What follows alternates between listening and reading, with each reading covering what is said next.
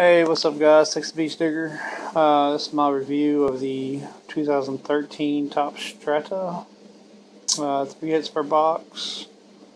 Clear cut auto relic, auto, and a relic card.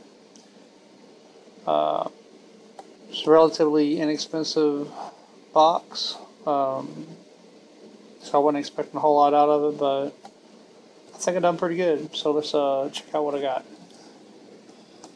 Here's the orange parallels.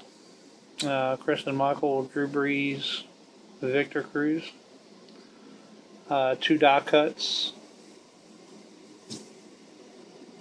Jarvis Jones, Chris Harper. I got the multi-dimensional shadow box card. Kristen Michael, number to 50.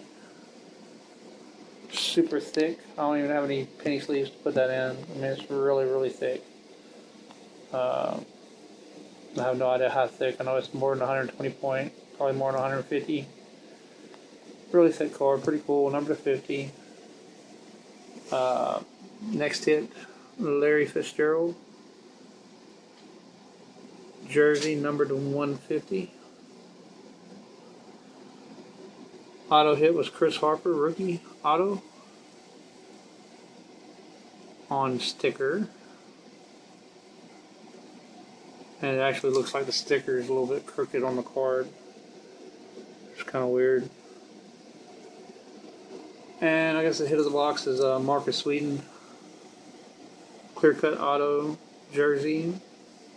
Rookie card.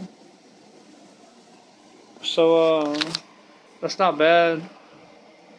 I don't know why everything's looking yellow in the video. I don't know if it looks yellow to y'all, but it's not focusing. There we go.